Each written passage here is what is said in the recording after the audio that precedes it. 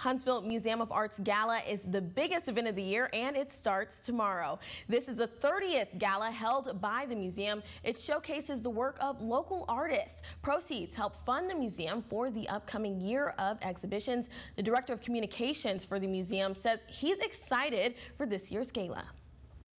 It's especially important this year because we were closed for a couple of months last year during the pandemic, and we're getting back on track, but this is really going to help boost us up and into 2021 and 2022. I think last year was hard on everyone, especially our local artists, and we try to do as much as we can to support local art and local artists because I think that's part of our mission here at the museum of bringing people and art together.